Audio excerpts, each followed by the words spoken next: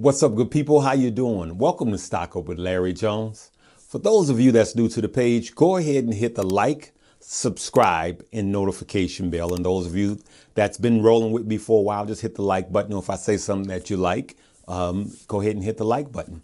I am a Webull sponsor. I sponsor the Webull app. You can trade 3.5 hours before the market opens and 4 hours after it closes. You deposit $100, you get 2 free stock worth up to $1,850. That's worth it alone, good people. And it has become my #1 trading platform. Let's get into the proposed tax hike. I'm going to keep this one a little brief. I'm heading to a funeral. But I will tell you that the proposed tax hike is something that the market reacted negatively to yesterday, as we all saw. And because the rate was ridiculous, the proposed rate was ridiculous. And so I'll tell you what, I'm going to play this short clip and then we'll discuss it afterwards. 43.4% total rate would be the highest capital gains rate in U.S. history and the highest in the world. Biden's proposal to raise that top rate for capital gains from 23.8% to 43.4% when you include that Obamacare surtax would make the first time that capital is actually taxed higher than ordinary income. So who is most affected? What only applies to those with income over $1 million. So that's about the top 1.5%. But that group gets about half of their income from capital gains, and capital gains income is easily shifted. So the tax foundation says that on its own, this tax hike would actually reduce government revenue by $123 billion over 10 years. And because business owners and investors would sell in advance of any increase to avoid that higher rate, basically you would get a huge avoidance before that tax. Now, the combined state and federal rates would be a record in especially high tax states. California, wealthy tech founders or investors who sell stock would pay a combined rate of 56.7%. In New Jersey, it would be 54.1%. And in New York City, the top combined tax rate on capital gains would be 58.2%. So there you have it. You see where all of the controversy is. It is an outrageous amount. And in some states, in some cities, in some states, you're talking about doubling the tax rate. And so what happens is we have to understand we're retail investors.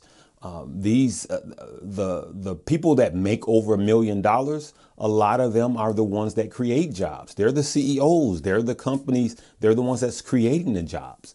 And it messes with Wall Street. And I could tell you right now, retail investors, we're only 25% of the market. They're 75% of the market. So if they start selling off all of their stock, then it's going to cause our stock to plunge, right? Now, don't panic, because this is Larry. This is what I'm saying. Most analysts think that when they get through fighting, the tax will wind up being somewhere around 28.9% or 28 to 29%. And I also do too. As a matter of fact, no Republican is going to go for it. And a lot of Democrats are not going to go for it because it's actually going to be a job killer. Check this video clip out. We should point out that Josh is a Democrat, Nicole is a Republican, but they have come together on this issue that's pretty important to both of their states. You both heard what Robert just laid out. Because of the SALT cap, in your state, Josh, it would be 54.1% that wealthy residents would be paying on their capital gains. And Nicole, for you in New York City, it'd be 58.2%. How do you feel about that, Josh? Not good. I mean, I think we of course haven't seen the actual proposals yet. We're just hearing some early signs of numbers, but I'll tell you, these numbers are too high. You know, as we've talked about before, Becky, given how high taxes are and how hard we've been hit post what they did to gut salt in states like mine and Nicole's, it's just brutal. And we need to look for ways to actually make things more affordable. We're losing people and jobs in my state. This is salt is an issue that's really hit the middle class very hard in my district. given the fact that in Bergen County, the average property tax is $15,000. You look at other states like Alabama, it's $500. So you understand why states like ours have been hit so hard and families hit so hard. So the idea of raising taxes more just doesn't make any sense to me. Josh, there's a thin majority in the House. Would you vote for this proposal to take those higher taxes, like we're hearing, if this is the proposal? Granted, this is just a proposal at this point, but would you vote for this? Would you support this if SALT was not reinstated? Well, what I've said pretty clearly is if they change the tax code that affects families in my district, and that's what they go forward with, and it raises taxes if that was my district and does not include any SALT so that actually taxes go up, I'll be against it. So I'm telling you guys that, remember, I'm not your financial advisor. I'm suggesting to you guys that this is really I believe, a buying opportunity.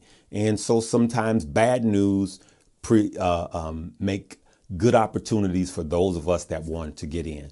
Tonight, this evening, we're going to talk about some stock. I'm going to just share with you guys what I'm going to be buying and what I have been buying based on this news. I'm going to do some more buying today, and we'll discuss it later on this afternoon. And so, because you're going to have time, this is going to play out over a period of probably weeks. But I will just tell you guys that in the end, it's not going to be that bad. I believe it's going to be very difficult for him to get this bill passed, and it's already getting hit with a lot of negativity. So you just really need to hold your positions. Don't let this force you into panic selling, but you also need to see what buying opportunities that this may avail you. And so that's what I'm doing. I'm looking at opportunity now because I don't see this as a big time threat. Right now, the market is reacting to it negatively. Of course, if you made over $1 million and you're up 50% on some of your stock or 30% on some of your stock, then you get hit with a capital gains tax that high, you would be better just to sell the stock. And so what some will probably do is try to beat that out and start selling. And it causes the stock market to negatively react. So you'll know what's going on. So I don't just look at charts, but I look at the psychology of investing. And I will tell you, in 2020, I made more money off of the psychology of investing than the charts. And so that's how we have to look at this thing. It's not checkers, it's chess. And there's movements and you have to move accordingly, okay? But there is plenty of money to be made. I always say this, and I didn't make it up, it's true. There's money to be made in a bear market. There's money to be made in a bull market, okay?